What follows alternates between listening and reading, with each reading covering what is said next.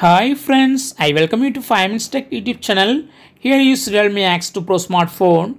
In this video, we will learn how you can change theme in your phone Realme X2 Pro. First, go to the settings of your phone and click on home screen and lock screen magazine. Now click on set theme. This is system available theme. Just click that and click on apply. Yes. Theme has been changed now.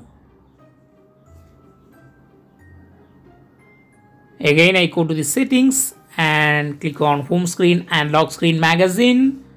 Click on set theme, and here you can use some downloader theme.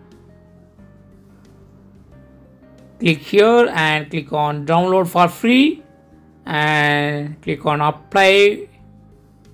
Click on apply. Wait few seconds. Yes, theme has been completely changed. Again, I go to the same settings and click on home screen and lock screen magazine. Click on set theme